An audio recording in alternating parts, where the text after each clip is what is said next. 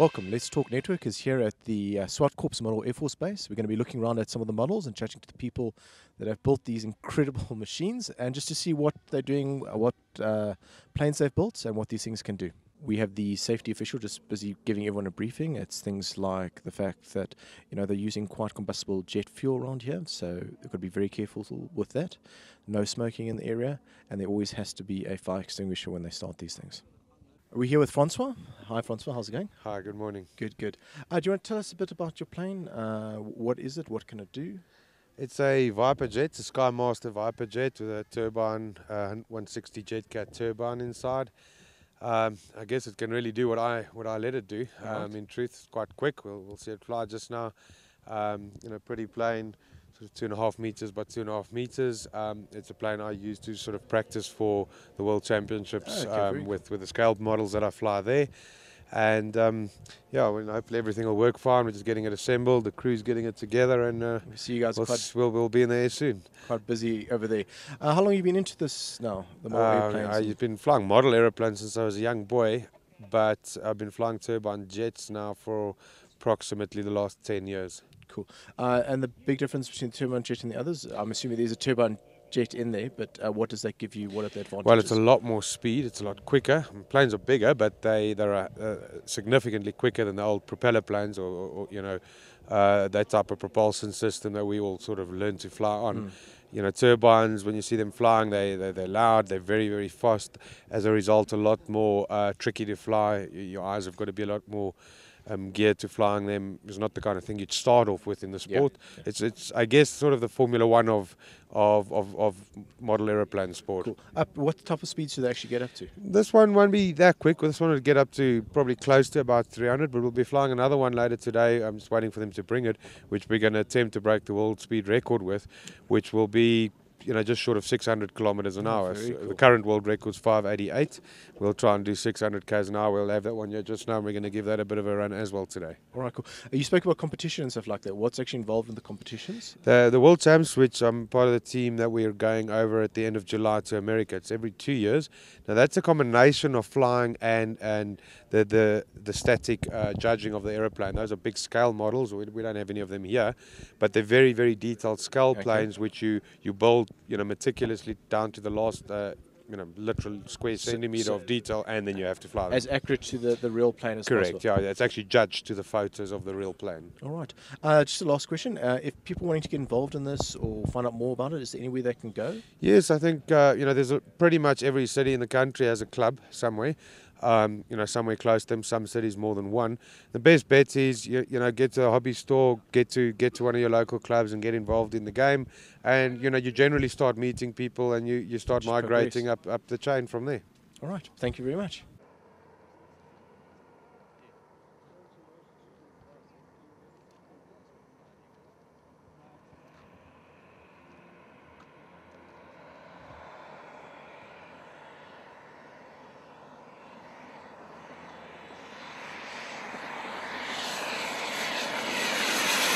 We're here with Devron. Hi, Devron. Would you like to just tell us a bit about your plane? Yeah, sure. It's a Skymaster Viper jet, which is a kit from the east. The airplane's 2.5 meters long. The wingspan's about 2.7 meters, and it weighs about 20 kilograms for the takeoff weight. Cool.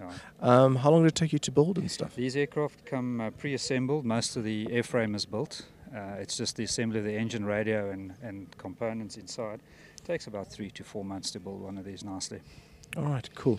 I see you guys were all doing assembly. So basically, when you arrive here, the wings and stuff are not on. What exactly is involved in the assembly? I see like little air compressors. Yeah, it's too big to put in a car or a trailer, so it has to be assembled. And basically, what we connect is the fuel lines, the air lines, which run the landing gear and the brakes. And then the checkout, make sure the control's working. Then we fuel it, and when we got a slot, we fly. We generally try and keep one jet in the air at a time. All right, cool. Yeah. Now I can imagine, so you don't accidentally hit each other We or don't anything. fly into each other, Yeah. What are the speeds that your plane actually gets up They to? vary. They vary from 150 kilometers an hour. The world record is over 500 kilometers per hour. These jets average between 200 and 300 kilometers an hour. it's a good ballpark figure. Cool. Yeah. How long have you been involved in the model airplanes? I've been and- flying models since I was 5 years old, so I've been Okay. flying for nearly 38 years. All right. And I've been flying jets for the last 4 years. We were involved previously when they came out initially, but it was an exercise in firefighting more than flying. Oh, okay. The all new right. technology now is very, very reliable. We've been flying for about 3 years on All new right. technology. Yeah. Cool. And if somebody wants to get involved, how would you recommend to them to get involved in these No, things? it's very simple. I also do instruct. So the line of or progression of this flying is you'll start with a trainer of some sort. Okay. Teach you the basics of how this aeroplane flies, and then as you get more experience, you would progress to a bigger, faster, more complex aeroplane. And jet aviation is the pinnacle of model aviation. That's where you would probably end up with an aircraft like this or a similar type. But you wouldn't start out with something like this. No, I But you can would go imagine. through a training At the progression, speeds you yeah. guys are going, you make one mistake, it's pretty much over. I Yes, can it's imagine. quite unforgiving. If you make a mistake or you have a failure because you're not sure of how the airplane should be built, you would probably lose Cool. the I've aircraft. also seen your guys' remote controls. They're quite complex. And how many different levers or... Well, this is a 14-channel Okay. system. I think the most complex radio you can get is now is about an 18-channel, but they're all programmable. They're extremely reliable. The new engineering and new electronics makes it very, very reliable, which is what we want. Cool. This aircraft flies with dual receivers, which means it's all redundancy. And it's a 14-channel programmable All right. radio. What distances can you more or less get on Well, these you can things? fly it as far as you can see it. The 2.4 gigahertz, which is the frequencies we operate on now, between 3 and 5 kilometers. And you would not probably see it further than a kilometer or so away, then you wouldn't know where it's going. Okay. So we try and keep it within. Just a question, I don't know if you'll know the answer. Does the new Wi-Fi stuff interfere with you guys at all? No. Okay. No, the modulation on the 2.4 gigs is very, very discriminatory. So the receiver actually binds to a very specific radio. They don't even interfere with each other. Oh, okay, So no, it's that's very cool. secure. Yes. Yeah. Awesome. Thank you. Is there anything else you wanted to add? No, I hope you guys are here and enjoy the day. Will do. We'll get All some right. good footage for us. Cool. Thank you very much for All right. chatting to us. No problem. Cheers. Cool.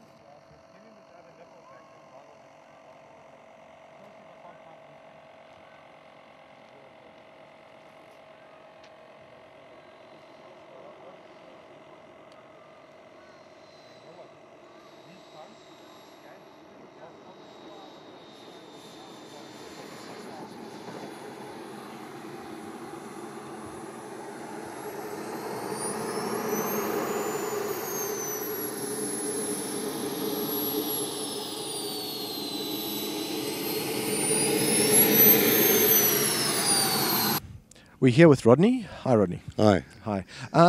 You part of this model airplane event. What planes are you flying today? Yeah, it's a yearly event, as you know. Cool. I've got a Mirage 2000 here, which I'm flying today. And we've got various other models as well. All right. of course. What type of plane is the Mirage 2000? It's a French Mirage. Okay. It's a Delta wing. All right. I fly mine with a 16 kilogram turbine inside it. Cool. And it's full good retracts. It's like the full size. All right. It looks exactly the same. And what speeds and stuff does On it that go up Mirage, to? we've clocked it at 320 k's an hour. Okay, that's quite enough speed. Yes, Right, it is. Yeah, it's quite a nice way. do you guys find it hard, piloting that at the distance at those speeds? You got to keep your eye on it all the time because it does get out of sight very quickly. So you got to make sure that you plan your next maneuver before the time. You just can't come in and do it. By the time you've done one maneuver, you've already planned the next one. Okay, so it does take quite a while to learn and get up to speed Oh with yes, these to things. fly, especially on turbines. Yeah, it does take because it's a different way of flying compared to proper aeroplanes. Yeah, cool. How did you get involved in this? How long have you been doing it for? I've been doing it now for 40 years that I've Yeah. been involved in It's modelling. quite a while. Yeah. Yeah, and first got involved with U-Control, in the old days, and then transferred from that to power aeroplanes, proper aeroplanes, and then from there we went to what we call ducted fans in the old days because there was no turbines, and then we transferred to turbines after that. Cool. And your specific plane, but how long did it take to build, or did you do a kit? Or? Yeah, it's a kit. It's a ARF kit, but it still takes you approximately about 2 months to put it together if you were to do it properly. Yeah, I must say I've seen the painting and all the rest. Do you guys paint it yourselves? Some kits are painted. The owners paint them, and others you can buy them already painted. All right. And if somebody's wanting to get involved in model airplanes, where would you say the best way of entry into? Your best entry is get yourself to a decent hobby shop. and also ask a lot of questions. Go to model flying fields and ask a lot of questions, and everybody will be willing to help you, because sometimes people can put you in the wrong direction, and you have to have a starting point where it's somehow high winger, little motor, little radio, and that's what it is. Basically, get as much information as you can from everybody. Yes, from everybody else, and then you try and make up your own decision of what you want to do. All right. Thank you very much. Well, Is there anything pleasure. else you'd like to add? No, that's all. All right. Okay, Thanks a lot. thanks a lot. Eh? All right. That's actually the camera. I didn't screw this in properly.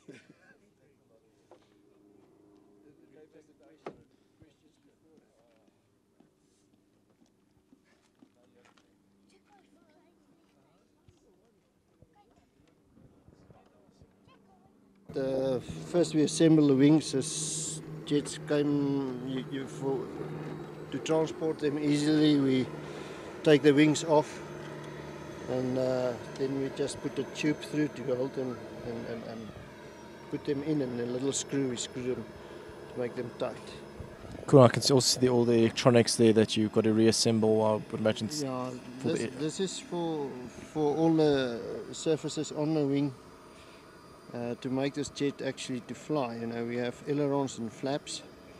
We use the ailerons to turn the jet on its side, and the flaps we use to slow it down when we came in for landings, or either when we take off, we have a takeoff flap to keep the nose wheel on the ground. Cool. I can see it's got a fair amount of pieces here, and it's quite involved. I see some of the other guys are also pumping air in. What's that for? Right, these jets are very fast. When they come to land, they land at about between 80 and 120 kilometers per hour. So we have to have brakes, disc brakes on the wheels.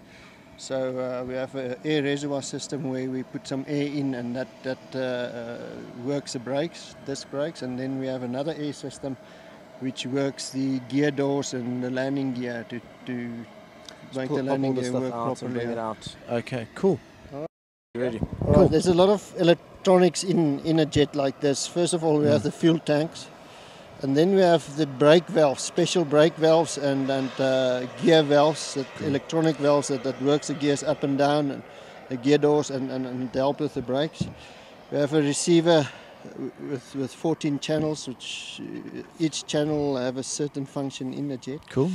Then we do have a power box system. You couple two batteries on that system. That system distributes the power to each And the correct voltages. channel with the corrected voltage. And if there's a voltage drop in the one battery, the other battery Will take over. For redundancy. You have a special small little fuel tank here to catch all the bubbles. Of course, if this little turbine get a bubble, it goes out. But we never flame out. What distance or flying time do you get off a tank like that? All right, it depends on there's a 16 kilogram thrust motor in here, and you'll get easily 6 to 8 minutes on that fuel tank, and that's about 5 liters of fuel. Okay, cool. All right, and that's it. All right. Lots of electric wires. You must. I see there's also a feed port there, I would imagine, for programming stuff. This one. Yeah. Yeah, this is when we start the turbine engine up. We have to monitor the temperature and the RPM, and you've got a handheld device which shows you what the temperature is. This temperatures of this goes anything from 200 to 800 degrees centigrade. Yeah. So if it overheats, then it's shut down, and then it tells you what's the problem. So yeah, there's a lot of electronics in this thing. We're here with Boots from www.jets-r-us.co.za. Hi, how's it going? Fine, thank Good, you. good. I hear you see you guys are here at the model airplane thing. You've got a couple planes here, and I see even a Red Bull sponsored one, I'm assuming. Yes. Do you want to tell us about what you have here? Well, we actually Jets for us is just a web-based. I'm only a modeler. It's not my business. It's Okay. I actually do manufacture some aircraft, especially jets like this. This Bootcat is actually my sort of design and thing that I build in the country. It's quite beautiful. 90% of this aircraft is local content, even down to the turbine is local content. Very cool. Yeah, we just do it to promote the hobby in the country, especially jets, and We organise events, we attend events, and we also run our own event, which is Jets over Gharib, or Gharib Fly-In, which is most probably one of the biggest sponsored events in the country. Oh, very cool. How do you guys get involved in planes? Just in the blood, and been doing that since a youngster. How many years now? Since most probably age of 11. Okay, so you've been doing quite a while. For a while, yeah. And you follow the normal migration from the smaller props and then migrate we've been up? from the small ones to props to wherever, and that's where we landed up with this kind of stuff today. Cool. Do you want to tell me a bit about what each of these planes here we have? So you said this is one. Well, this is just a sport aircraft. It's basically built as an introductory, low-cost, cheap entry aircraft. From there you can range to these two behind you, which is more upmarket aircraft. This here is a very serious kind of aircraft. This one is perfectly built for a speed challenge. Okay. We want to try and set the South African speed record with it. The world record at the current moment with an aircraft similar to this, well, the same model as this, not the same motor content, is running about 542 kilometers an hour. Cool. And what are you guys trying to get to? Well, close to that, or faster. I mean, the fastest recorded speed today in the country is around about 340 k's. Okay, so you definitely. So we will fly that today. We won't push it as hard as the aircraft can, just due to safety with the public here. But I'm sure we will be doing in the region 400 plus today with that aircraft. Cool. I must say it's a beautiful aircraft there. Thank you. Other questions? If people wanting to get involved in stuff, how would you recommend they do that? Obviously jet side is not the entry level, but your entry level will obviously be more sport orientated, starting with a little prop aeroplane. And there's so many hobby shops around. They can go to the hobby shops, they can go to our website. From our website you will get SAMA, South African Model Aircraft Association. On that website you will get all the local hobby shops as well as all the model clubs in the country. And the best is to approach a club and then start from that way. Let's get into it.